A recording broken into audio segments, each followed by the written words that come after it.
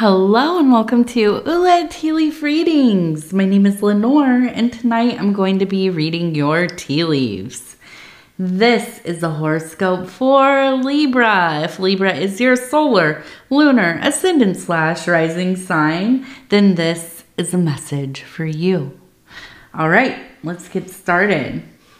And so tonight, this is a bonus reading for Libra, and our card is the Knight of Swords.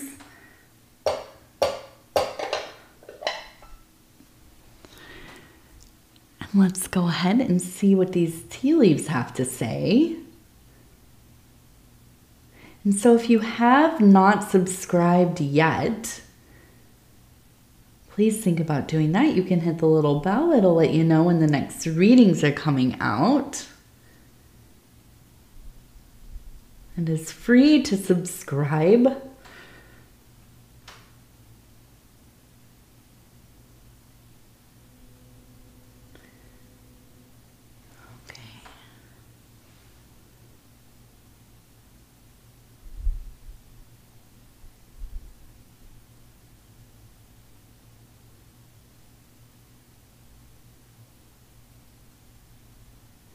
Okay. All right.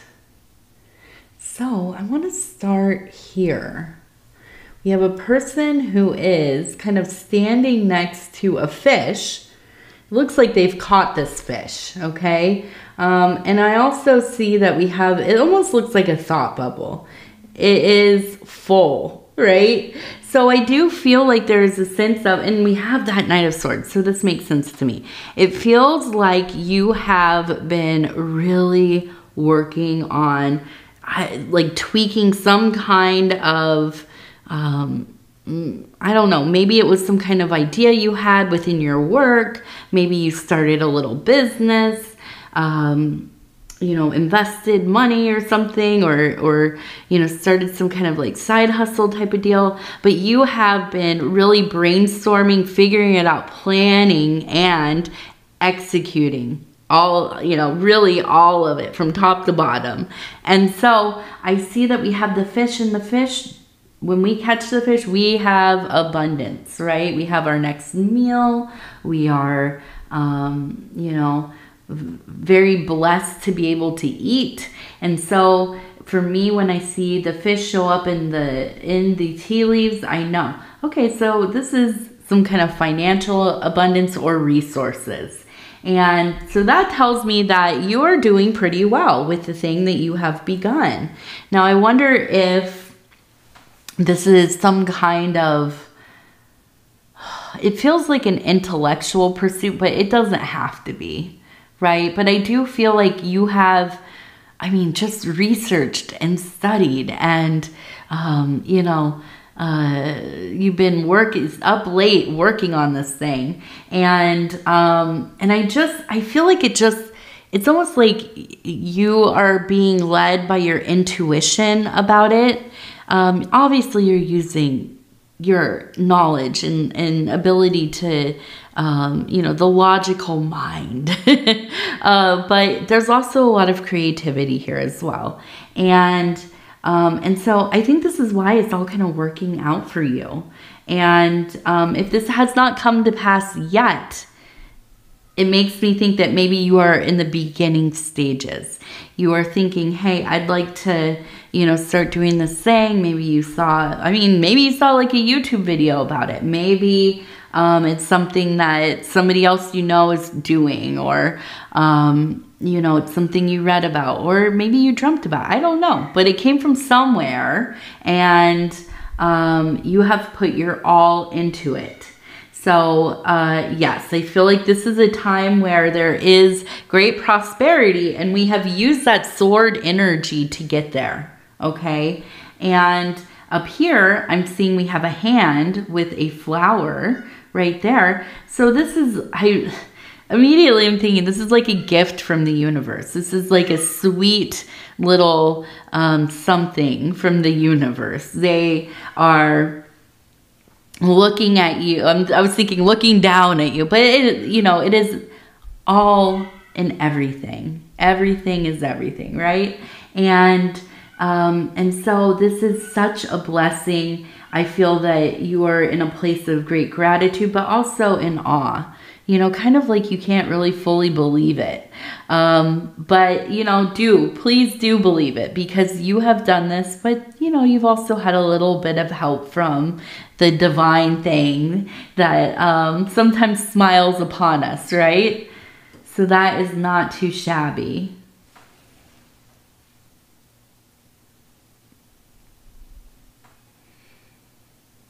Now we have this great big wave. You can see kind of spiraling right there. And let's see, what is in the middle? We have the head of a dog or a wolf right here. You can see.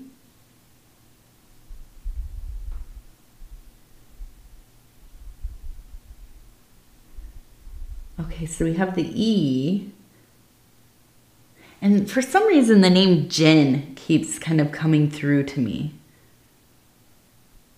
Jen. Oh, and I'm looking at this too. It looks like a wave, but it also looks like another, maybe another wolf right here, and a child, a baby, a little pup. Okay, so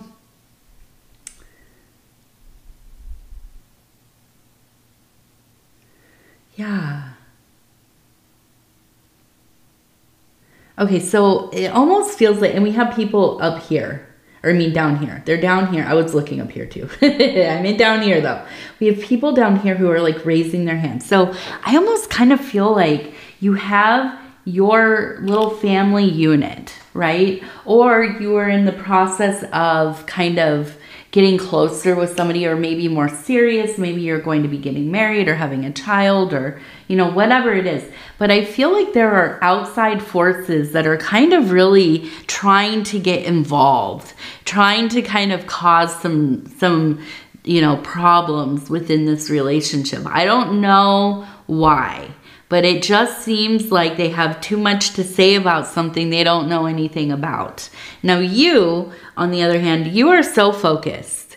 You are just focused on living your life, being with the people you love, you know, taking care of yours, basking in the glory of, you know, and just this noise. There's like this noise going on around. And I just feel like it's like, it could be family, but it almost feels like I get this feeling of like having an old life, right? Like having like maybe you live somewhere else, or you were into other things and you kind of, you know, I don't know, evolved as a person, got into some other kind of living. Maybe you just focused on work and building your business and having a family. And it's just kind of this like haters, you know, and bringing up old stuff, trying to like, you know, like put something into the machinery to get it to stop working. And I just don't think you're buying into it. This seems like a strong family unit here. And so, you know, good on you for kind of just staying focused. And, you know, ultimately, and I know you're a Libra, you're not a petty person, but guess what? I kind of am. I kind of am. So, you know, the best kind of, and it's not even revenge. It's just kind of like the best little showing out we can do is doing well in our life. Now, I don't mean financially, although that's kind of, you know, that's nice to be able to pay the bills and all of that. But I just mean finding yourself in a place of ease, finding yourself in a life that feels balanced, living in a life that you want to be in.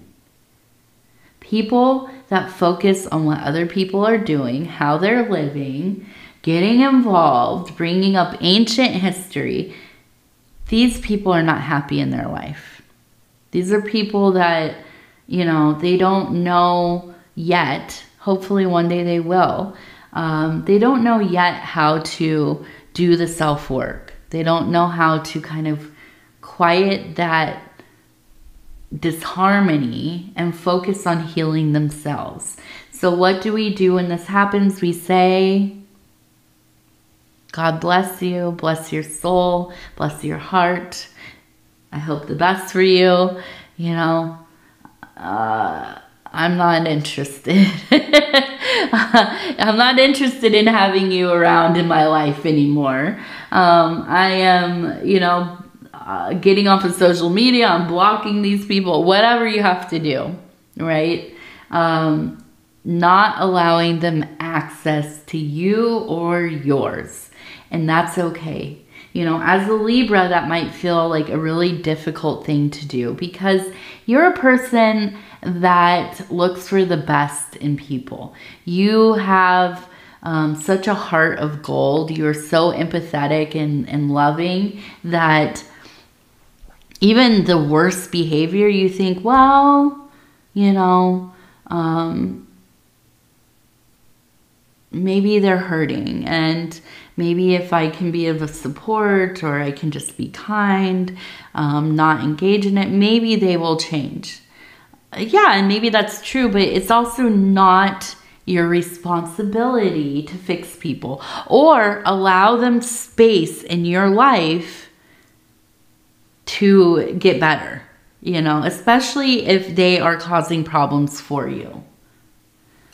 And that's just what it is, okay? You might disagree with me about that, but I'm a firm believer in cutting out the energies that do not align with your vision of how you want your life to be, okay? We don't owe anybody anything, especially our time, especially our vital energies. And especially if you have kids or grandkids or whatever, they don't need to be around that kind of nonsense, period. You know? And so I feel like this is a time where it's not even a question anymore. You are not interested in this kind of lifestyle, these dramas, these unnecessary ordeals. It's not where it's at anymore. It's just not the vibe, right? Okay, let's see.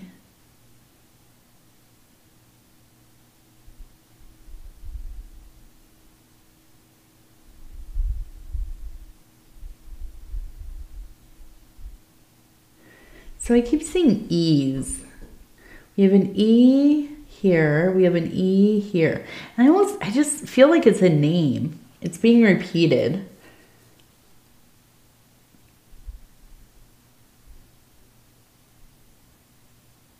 I kind of almost feel like this situation is like some kind of parent or somebody in your family who maybe like an aunt or an uncle, but they have this real kind of dark lunar energy.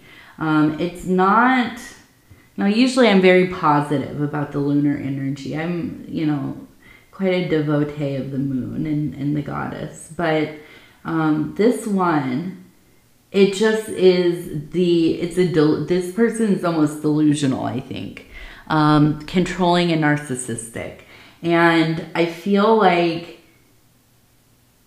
this is maybe why it's been so hard for you to kind of cut them off or limit, you know, kind of limit their access to you.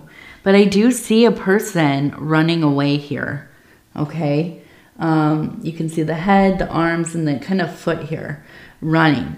Just getting away. And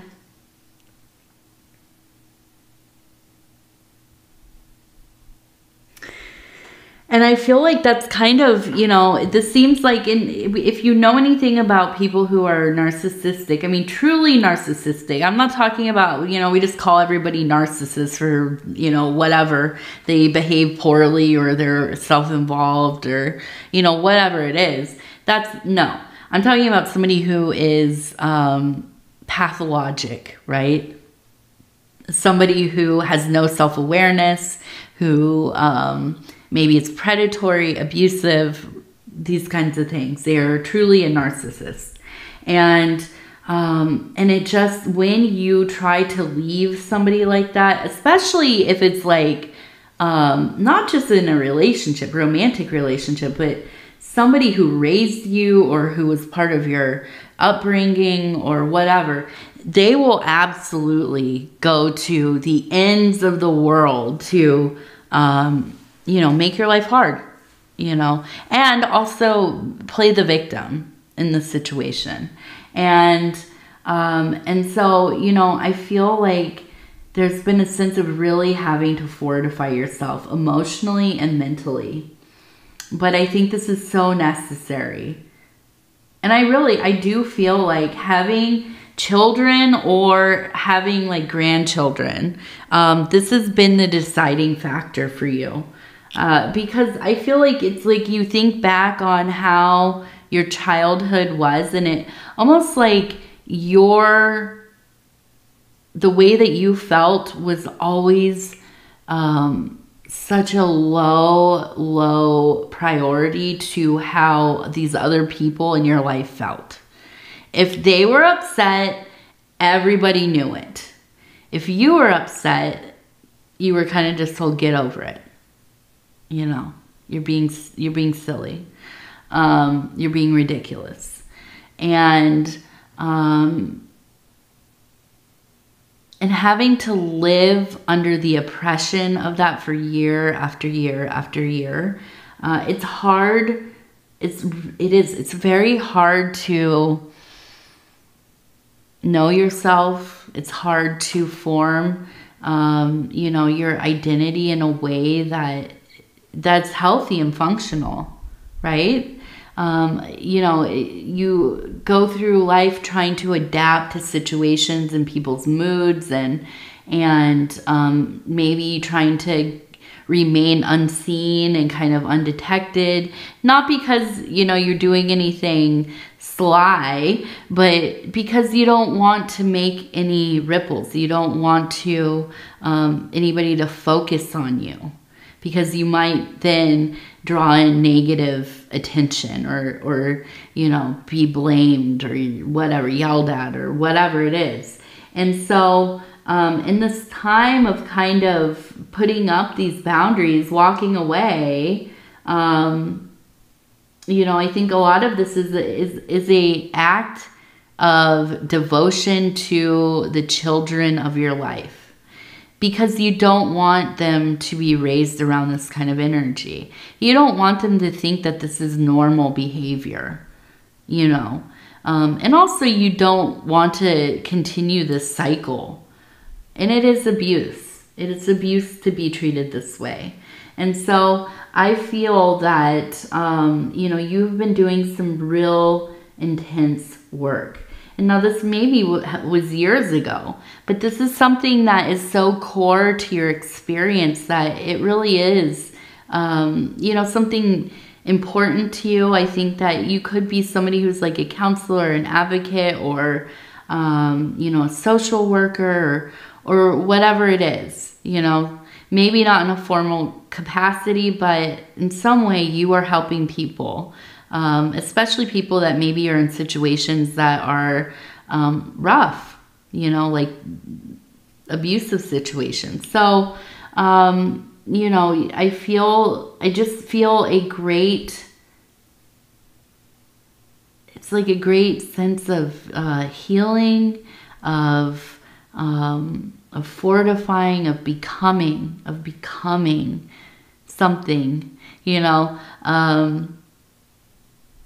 getting that space in your life where you are becoming who you are, knowing what you like, what you think about things, not what other people around you think, not what is easy to just agree with. And oh, I don't have an opinion because if I do and it's not the same as this person or these people in my life, they're really going to come down on me. They're really going to, you know, harass me about it.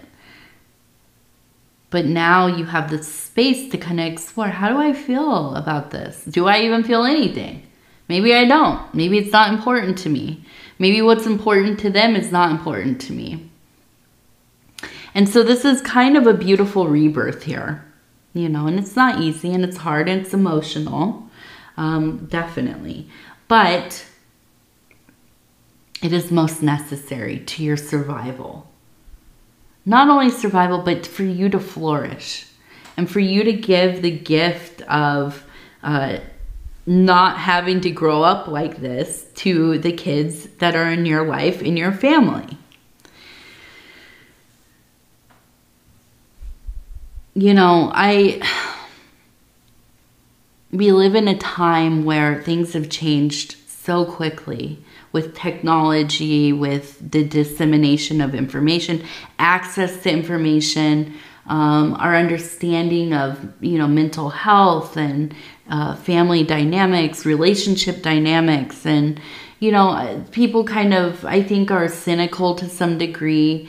Hopefully, some of the stigma around things is lessening, but I also feel like people almost kind of are cynical about people's experiences or their own experience, and this idea that, oh, now everybody has mental health problems or everybody's been mistreated or whatever it is, you know.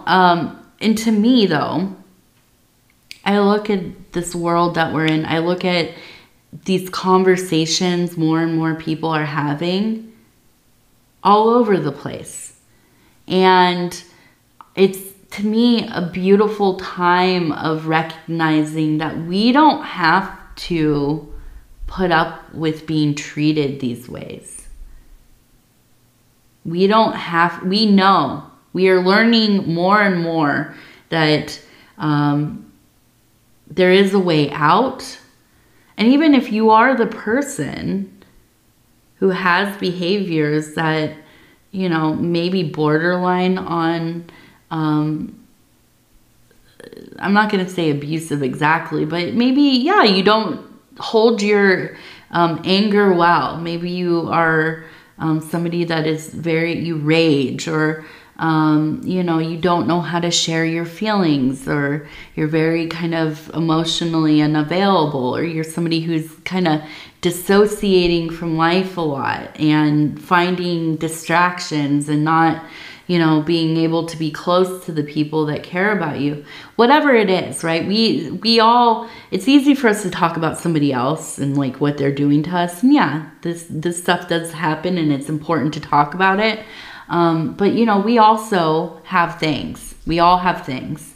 And I think this is an important time in human history because it is a turning point.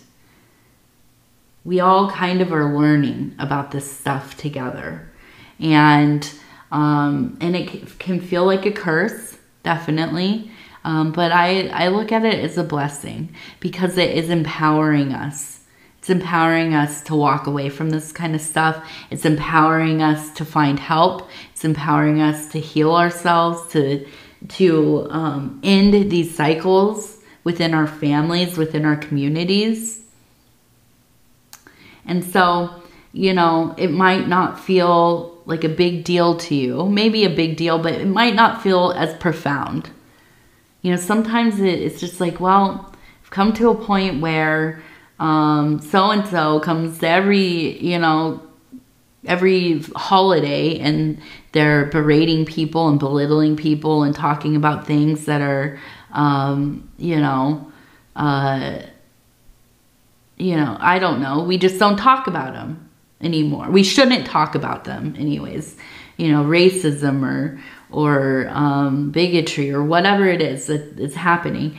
And now I know I have to cut them out of my life. We can't have them around, whatever. And that might just feel like, okay, this is something that happens with people and families and, but I want you to stop and think about this is a big thing.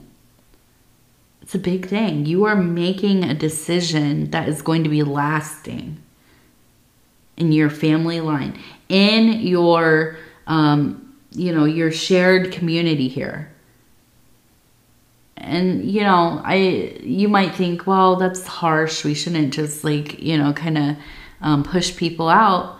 But, ultimately it is part of, sometimes anyways, it is part of healing. It is part of protecting those we love, those who will come later, our children, their children, and so on. And so this work is profound. This is profound work. And so I want you to look at what you have done in your life, and I want you to thank yourself. I want you to, you know, really recognize how difficult this can be. So many of us just put up with stuff. You know, we just put up, oh, you know, that's just how they are. They're our uncle, or they're our, you know, mother or whoever, and we'll just, you know, we have to just kind of accept it for what it is. No, we don't. No, we don't. And we won't for our children. And that is hard work. It is. So I congratulate you as a human being, you know, and I tell you, I love you. I do, because it is, you know, it's something that can feel very upsetting. Definitely it can. So let's take a look. We have an M and we have a 4. We have an M and a 4. Or we have a Z and an S. We also have an oil lamp, which is kind of like if you remember the story of like the genie or the jinn, and you rub the oil lamp and they come out and they give you 3 wishes. So I look at this and I think there will be 3 opportunities for you coming up. I'm looking. Yes, we have, it looks like maybe like a little turnip or a carrot. So yeah, to make some resources in your life here, and to some degree, right? Or within some sphere of your life. But I do feel like it could be financial. It could be like work related.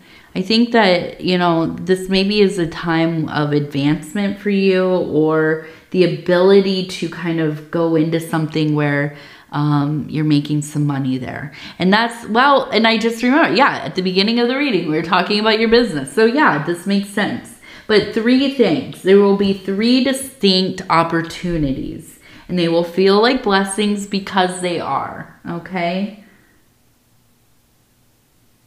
And then we have a little cat here. And the cat to me says, just remember that even if the choices you're making to protect yourself make people mad, it is for you. It doesn't matter what anybody else has to say. Take the posture of a cat. And remember, you're an independent being. You're autonomous, right? And, you know, you're going to have to make decisions that will better support the life that you want, okay? Cats are all about that. They don't care. They don't care if you say no. They don't care. They don't care if you're calling them, you want them to come sit so you can cuddle. They're not doing it on anybody else's time but their own. So, you know, sometimes you got to act like the cat. You have to do what you need to do, okay? When you need to eat, you eat. When you need to sleep, you sleep. When you want love, you go and you ask for love, right? But you also, it's just a sense of really being able to take care of yourself and to be okay with being this kind of real individually minded person. Individually minded person. Can you tell this is the last reading of the night? It is after midnight. Yes, and I'm getting a little sleepy. All right, so we have the Wild Bohemian Affirmation cards, and these are the fire element. I'm going to go ahead and just flip through here. I'm going to stop where it feels right. It says, I am seer. Deeply relax into the limitless potential of your totality to receive clear destiny visions. It's a lot. But basically, right, you have the ability to see which way to go. You have the ability to see those opportunities. You are perceptive. You are psychically inclined. You have good intuition. And so let it be. All right, Libra. I'm going to go ahead and tell you I love you because I do, and I thank you so much for spending this time with me. It's always such an honor. And if you would be so kind as to like the video, it really does help the channel. And if you have not subscribed yet, please think about doing that. You can hit the little bell. It'll let you know when the next readings are coming out. It's free to subscribe. And we've just hit 40K subscribers, so I want to thank each and every one of you. I could not do any of this without you. And if you want to leave a comment, please do. I'd love to hear from you. So with that, I will say goodnight. I'm going straight to bed. And I hope you have a wonderful morning, day, evening. Maybe you're going to bed too. Sweet dreams if that's the case. And we will talk in just a couple days. Good night.